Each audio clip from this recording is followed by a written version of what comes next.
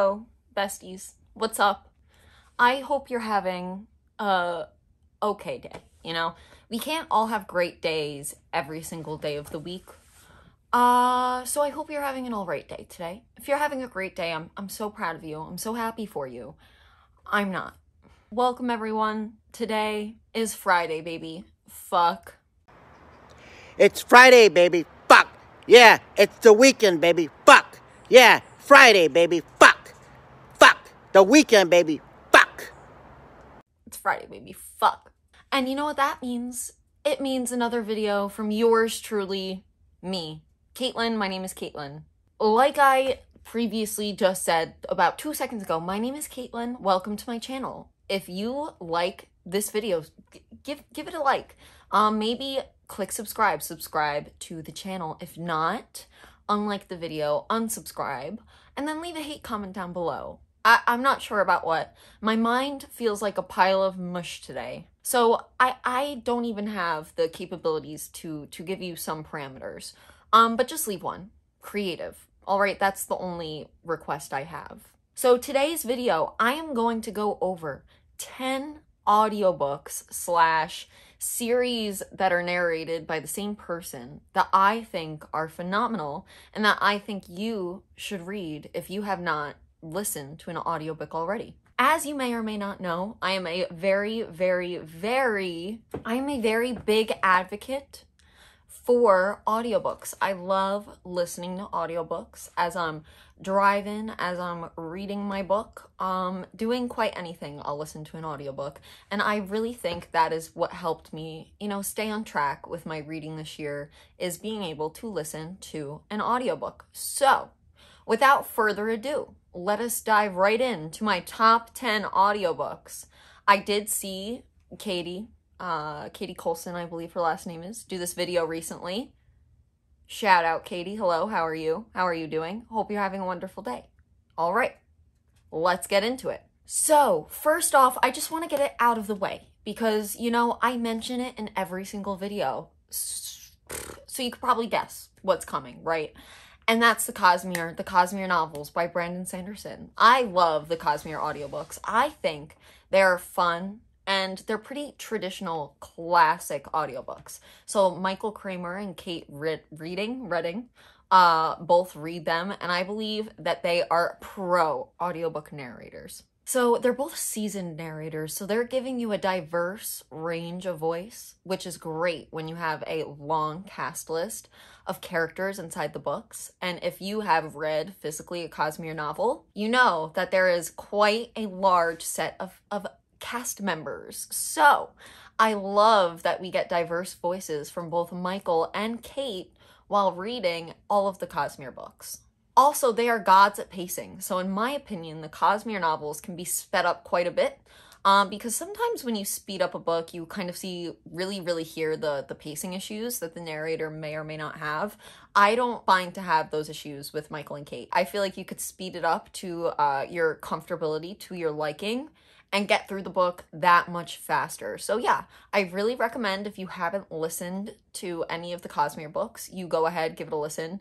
If you are still needing to read, a book in the Stormlight or a book in Mistborn Era 1 or 2, go ahead, pick up that audiobook, try listening and reading along, and I guarantee you'll have a blast. Next, we have the Brown Sisters trilogy by Talia Hibbert. So this is actually narrated by Ione Butler, and she is a very talented audiobook narrator. So I think maybe it's the British accent for me, but the Ione Butler really brings the Brown Sisters trilogy to life for me. So I read Chloe without an audiobook, and I actually really didn't love Chloe. I didn't love the first book that much. It was really lackluster for me.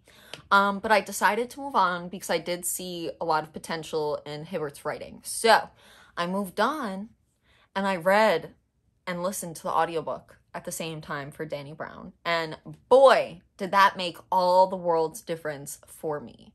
It really brought the story to life, brought the characters to life. Butler is so vibrant whenever she's narrating the Brown sisters, and I absolutely love it. She brings wit, she brings whimsy, she brings those punchlines. She really delivers them. There's one line, I believe it's in Danny Brown, about the Great British Baking Show in Paul Hollywood. And I remember driving over a bridge last summer and hysterical laughing to that exact moment in the audiobook. And I thought, wow, this is one great audiobook and I'm really enjoying this. Like I said, the Brown Sisters trilogy by Talia Hibbert. If you have not listened to those audiobooks or given the trilogy a listen in general, I really highly recommend you pick them up and you do just that, because coming from someone who doesn't love romance, I love the Brown Sisters.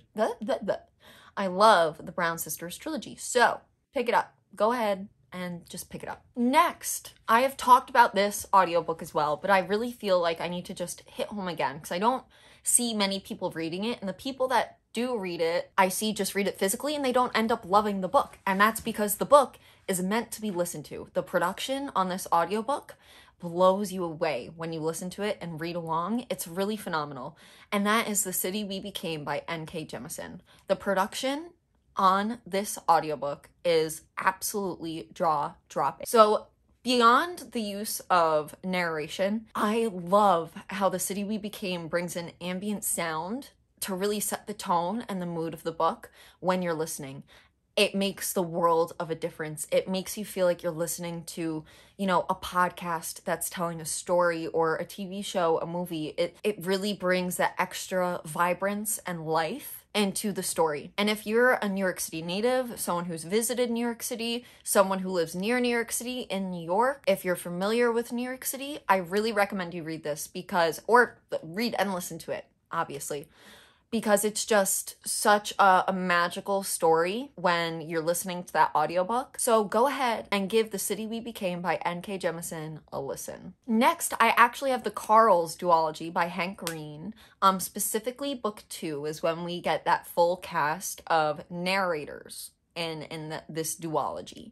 And I really enjoy when an audiobook... That's disturbing. I hope my camera picked that up. Okay, anyways, like I said, I love when we have a whole cast of narrators to narrate a book, because it really makes you feel like you're listening to each character on their own.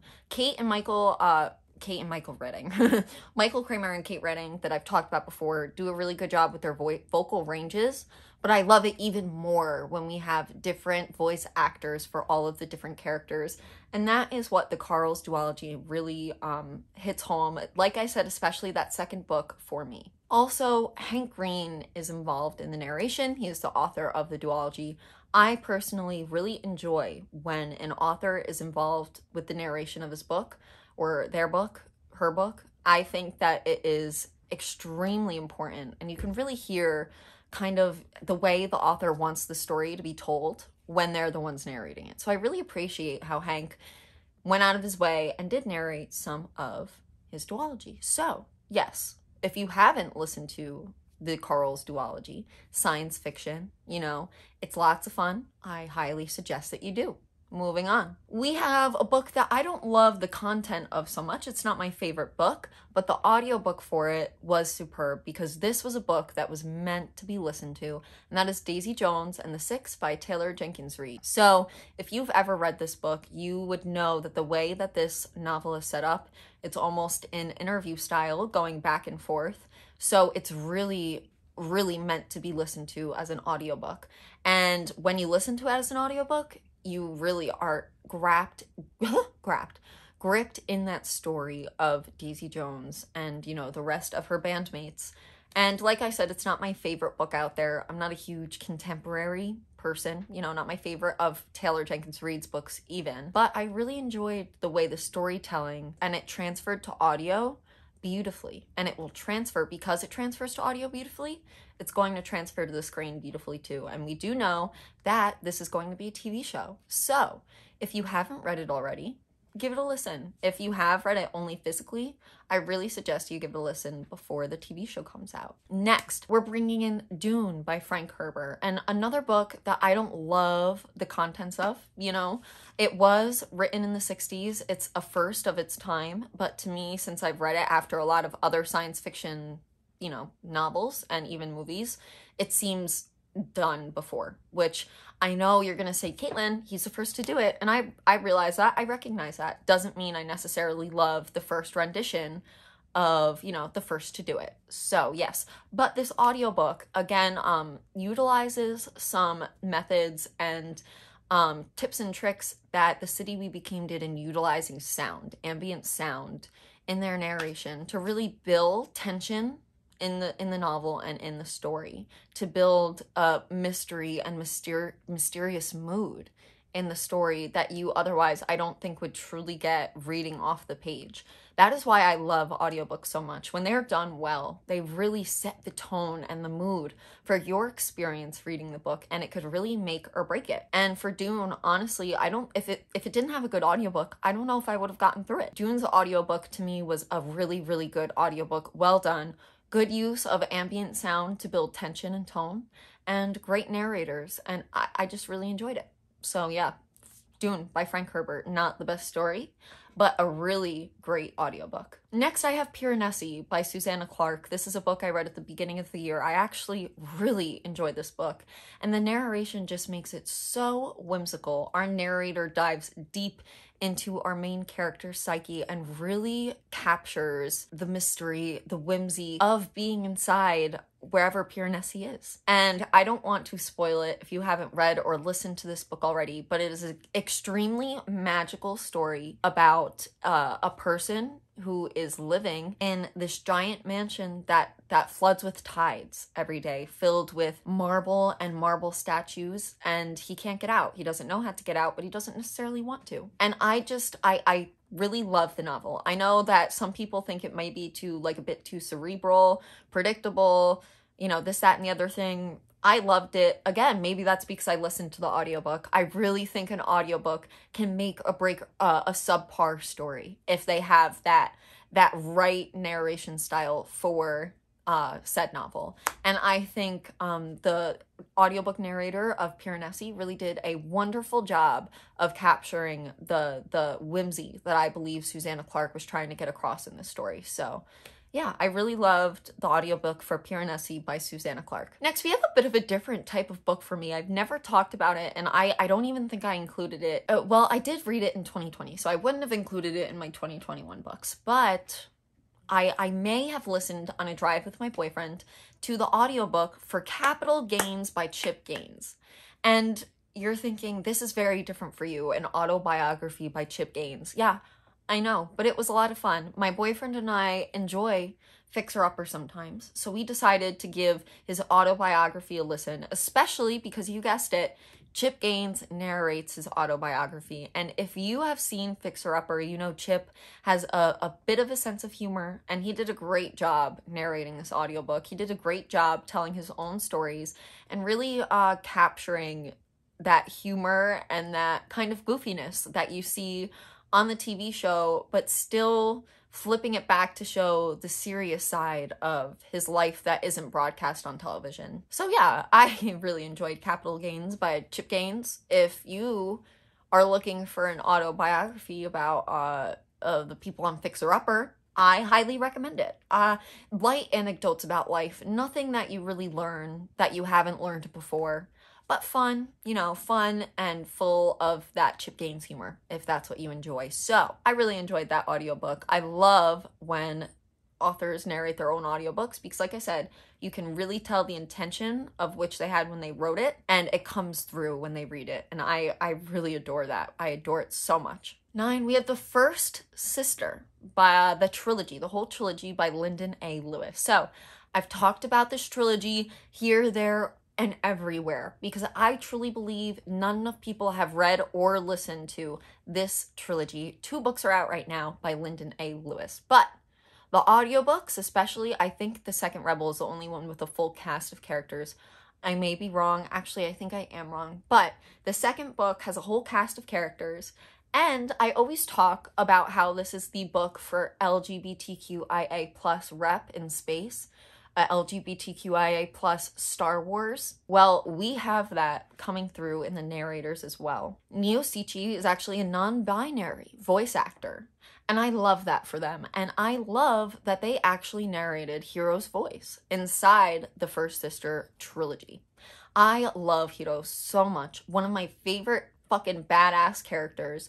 And just the fact that it's also narrated by a non-binary person warms my heart, because Hiro themselves is also non-binary, and you really see that plot line and that struggle for them throughout the first two books, and you see them kind of come more to terms with themselves as a non-binary being in person in that second book. And I just really love, when I was doing the research for this video, I saw that Neo was a non-binary voice actor, and I love that they casted a non-binary voice actor to play a non-binary character, and I fucking love it. I adore it.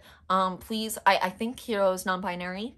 I believe Hiro is non-binary. I read them as non-binary. And lastly, I'm gonna talk about a book that I hate. I hate the book itself, but I understand why it's talked about when it comes to the audiobook, and that is Sadie by Courtney Summers. If you haven't read this book and you get triggered by talks, and especially inconsiderate and illogical, you know, cold conversations surrounding addiction and drug use, I don't suggest you read or listen to this book. But if that's not something that bothers you to your core deeply, this is a good audiobook to listen to.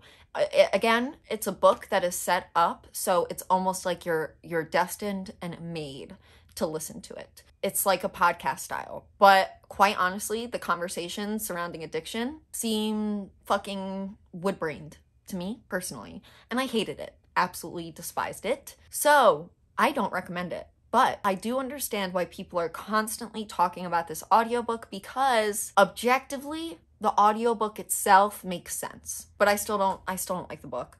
Like I said, if that type of conversation doesn't bother you, give it a read. But if it does, skip over it and read any of the other 9 options on this list. So that's it, folks. That is my top 10 audiobooks that I've listened to in the past, I would say 2 years is when I've really gotten into audiobooks. If you liked this video, give it a thumbs up, subscribe to my channel down below, comment down below what's your favorite audiobook. Did I mention it in this video? If not, tell me why it's your favorite audiobook. Tell me why it's your favorite audiobook anyway. I would really love to know and engage with you guys in the comments. If you didn't like this video, unlike it. You can dislike it, but then you'll stop seeing my channel content. I don't know if you want that. If you do, you can dislike it. Then unsubscribe to the channel and leave a hate comment. Like I said, my brain is complete mush. We all have those times in our life where we're just fucking mush. And that is right now for me. Like I said, leave a creative hate comment down below. As my professors once said in the past, all press is good press as long as you spell my name correctly. And that is Caitlin. I hope you're having a wonderful day. If not, I hope you're having a subpar day. Peace and love. Peace and love. Goodbye, everyone.